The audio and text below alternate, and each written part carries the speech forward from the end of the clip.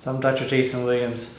So back when I was young and my grandmother died of breast cancer, I knew that there had to be a better way to treat cancer.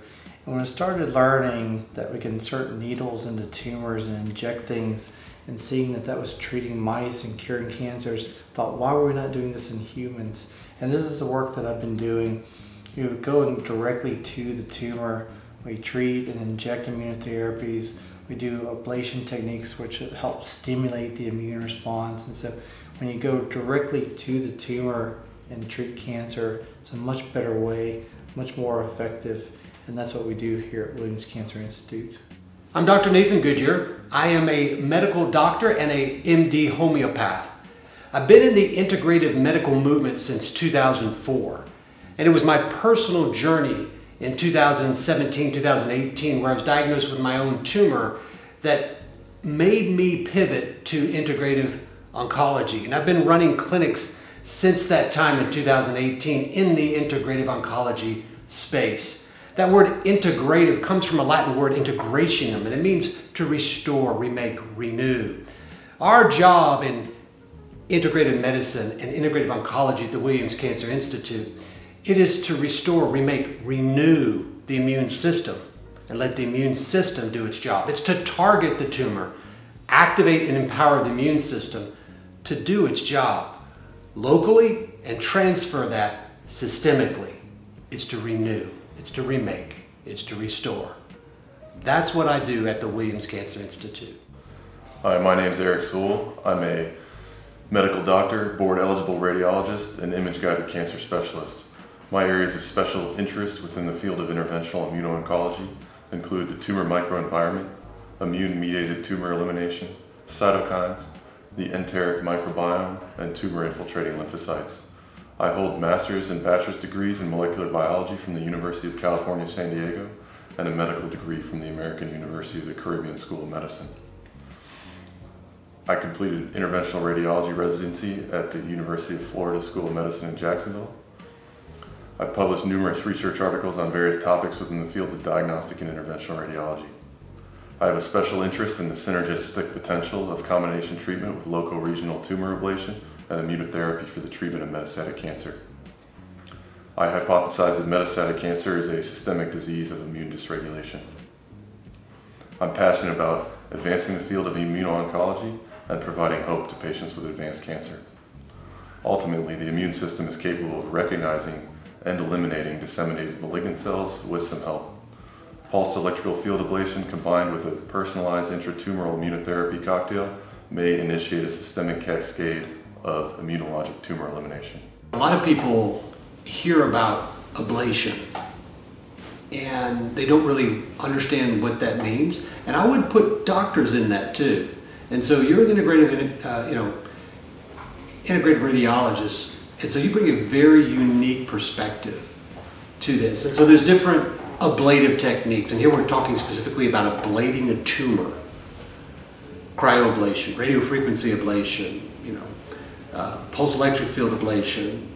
Can you touch on those and why you ablate, how you ablate, not the whole tumor, parts of it, and then what is the goal of that? As you mentioned, immunogenic. Right. Because that's the goal of it. Right. So that's the big potential we're trying to unlock, is that you could get a systemic immune response against malignant cells in a patient who had metastatic cancer, including off-target tumors that were not treated. You could potentially get the immune system to eliminate those tumors. And there's the different techniques for ablation have a different immune profiles. Okay. But basically, I guess you start with a definition of ablation, and that's just a way to locally destroy tissues, so basically the probe goes in and it destroys those tissues for a certain radius around the business end of it when you activate the probe, and that goes pretty much across the board for the the various techniques we talked about there. So RF was one of the first ones to come out. Actually, the first, probably before that, was just ethanol, percutaneous ethanol ablation, and just put 100% ethanol in there. So then, they moved on to this RF technology, which is radiofrequency ablation. It's a thermal ablative technology. It heats the tissues around the probe until those tissues are destroyed. And what that kind of does, it ends up destroying those tissues completely, including the substrate that you need there to initiate the immune response, which is tumor neoantigens or tumor associated antigens. Basically, the immune system needs to recognize those antigens in order to go chase them down and find the enclaves of tumor cells throughout the rest of the body in order to initiate the cascade of systemic tumor elimination.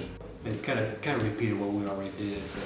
Yeah, so then we moved on to cryoablation, which instead of heating the tissues, it freezes the tissues, and that leaves a lot of the tumor-associated antigens intact to be recognized by the immune system. So that we saw, and also systemic immunotherapy. But finally, we can move on to the newest technology, which is pulsed electrical field ablation. And the way they did the research on it, they actually treated tumors with pulsed electrical field ablation that they knew they were going to remove surgically, and then they analyzed them in a pathology laboratory. Cut them open and looked and saw what was there. And what they found was that the pulsed electrical field ablation was actually creating these tertiary lymphoid structures. So basically creating lymph nodes inside the tumor, which is kind of like loci for immune cells to congregate and start kicking off that systemic immune response that we're looking for to get that systemic tumor elimination. Yeah.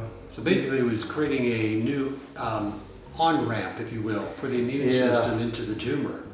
Exactly. Yeah, tertiary lymphoid structures kind of came in the scene a couple of years ago, seeing, when you see these things that look like a lymph node, but they're not really a lymph node, but they're near the cancer, immune cells are congregating there to try to attack the cancer, that means the immune system's trying to see it, and that was a hallmark of an immune response. And so that was one of the things that with other immunotherapies, you see the development of tertiary lymphoid structures, and you see the immune system attacking the cancer. And so with PEF, the fact that it developed, it was indicating that it was stimulating the immune response.